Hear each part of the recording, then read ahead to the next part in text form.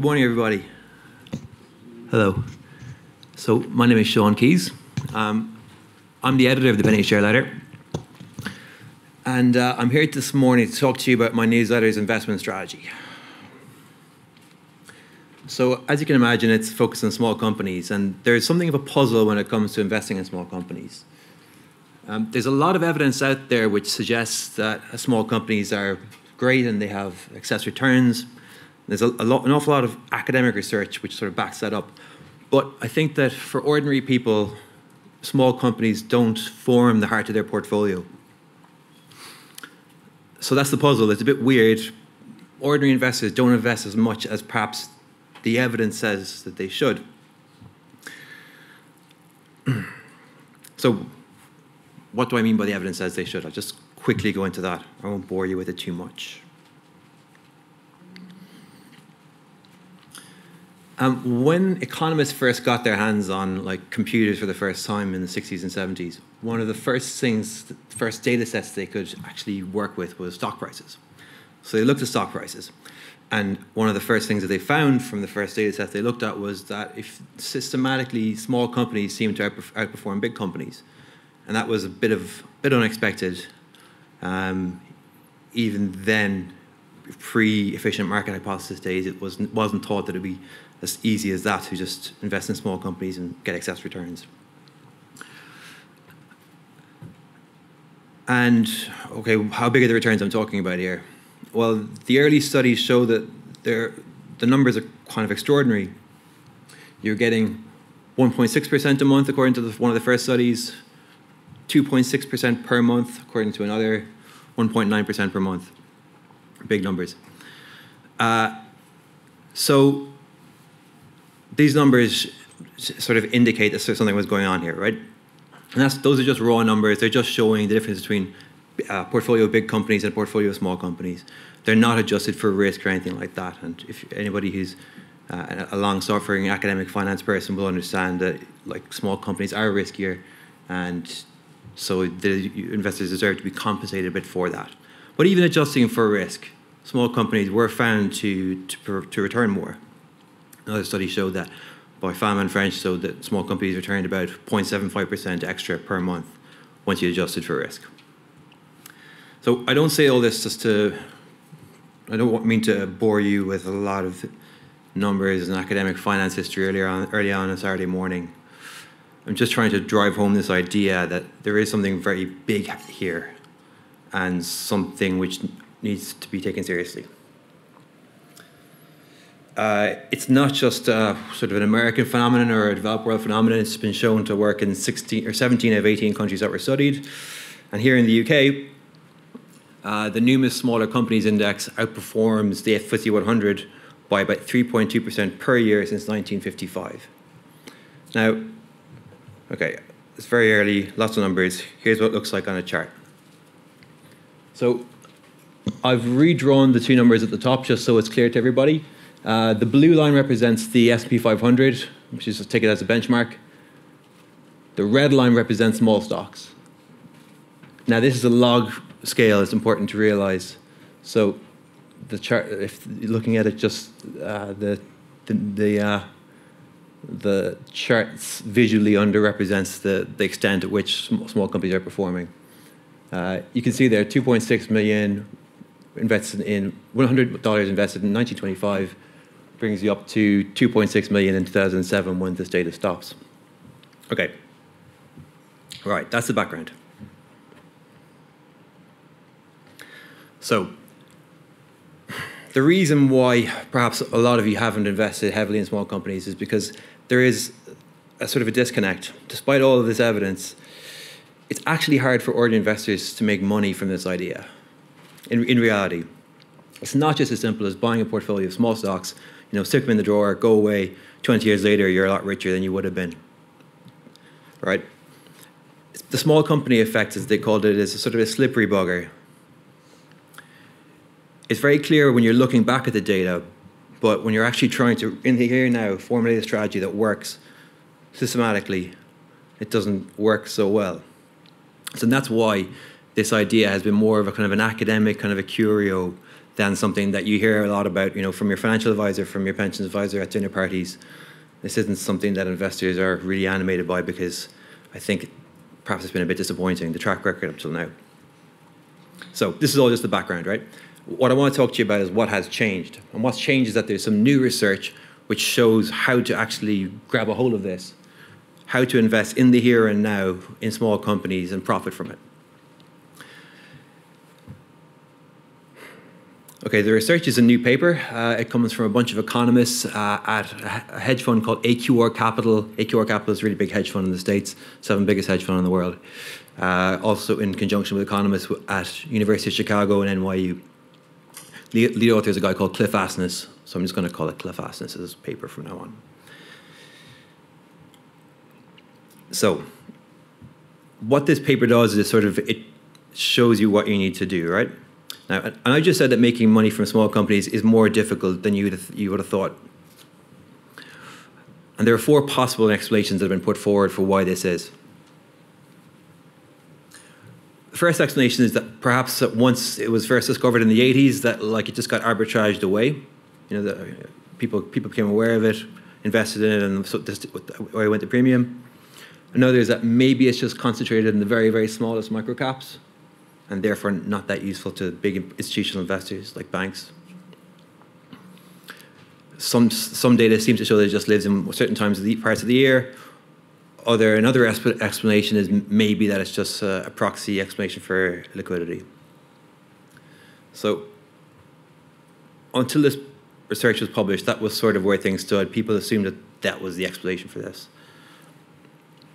What's changed is this paper says that if you exclude what's called junk stocks from your portfolio, all the problems that I've just described with the small company effect melt away, and ordinary people can take advantage. So what you get is you get that big premium over the market, which I described. You get it adjusted for risk even. You get it across industries in different countries. It's not explained by liquidity factors. It works just as well in a growth strategy as in a value strategy. And it's a premium that grows the smaller the company is. It gets bigger the smaller the company is. So it's to do with something called, as I just said, junk, right?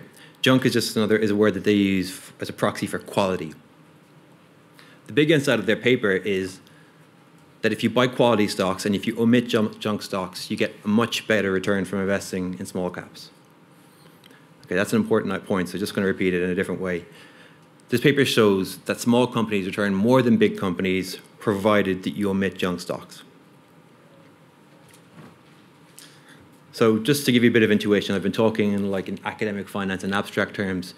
The intuition behind this is that if you've been around AIM, you might recognize this idea.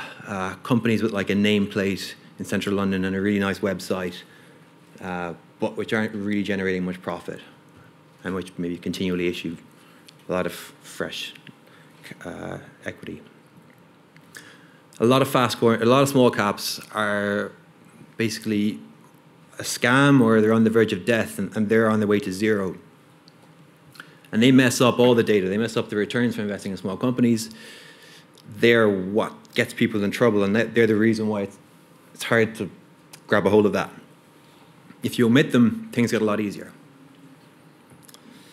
So how do you do it? Simple process. Cliff Asness and his team, they came up with just a broad test for quality. It's kind of uncontroversial. They're looking at 4 different characteristics of companies that an investor would be willing to pay a bit more for, all things being equal. So, all things being equal, an investor would be willing to pay more for profitability, obviously.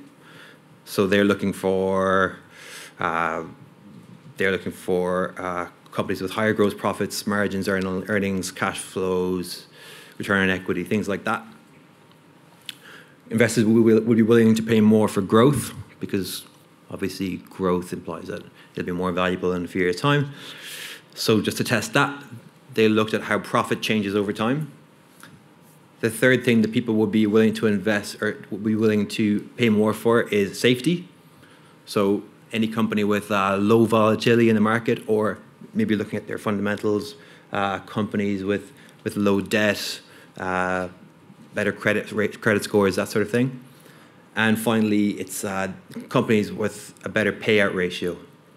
And that just means companies which are running the interest of their shareholders, which pay out more of their profits to their investors, and which don't tend to issue fresh equity.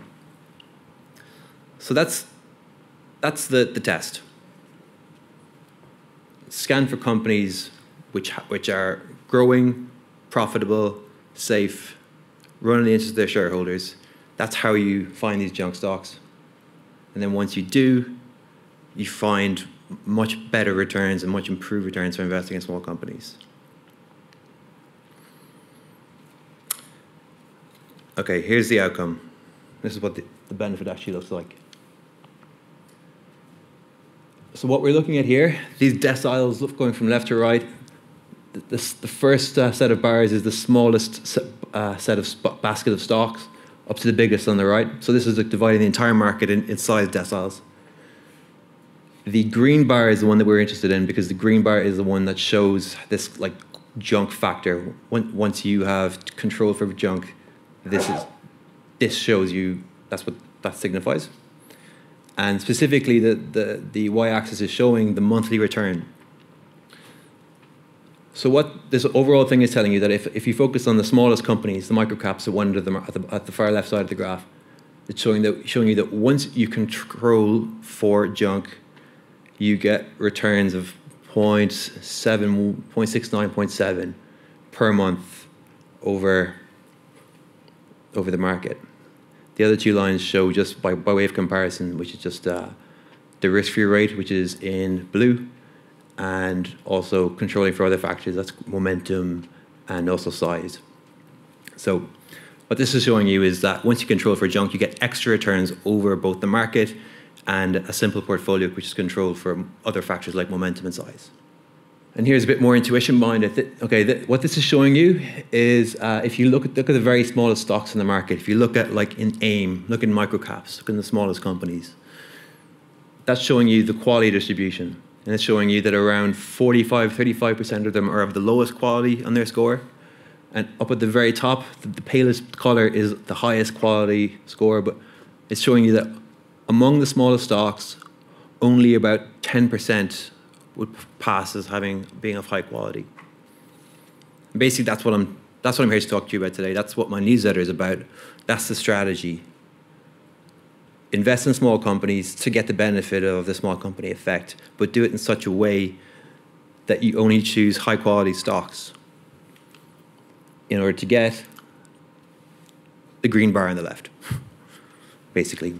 Just a bit more intuition. Here's a different way of looking at it. This is the size distribution among low quality stocks. So this is amongst the very worst stocks in the market, or not worst, but sorry, lowest quality stocks in the market. This shows what size they all are, and it shows that basically among the lowest quality stocks in the market, more than half of them, almost 70% of them, are tiny, and it shows that basically that the smallest end of the market is rife with companies which are of low quality. One more minute. Okay, so that's the background. That's my strategy. That's how it works. That's what I do. My newsletter is built to capitalize on this. I basically shamelessly cogged Cliff Nassis's idea. I use that as a basis. I've got some professional grade screening software. I use that to replicate his results in real time. And that gives me a sort of a short list of companies from which I can proceed and pick what my philosophy is growth companies. So that's my newsletter. That's what I do. If you want to learn a bit more about it, you can speak to me afterwards. I'll be down at the back of the hall here. We're on the conference floor all day. And that's it for me. Thank you for your time. Much appreciated.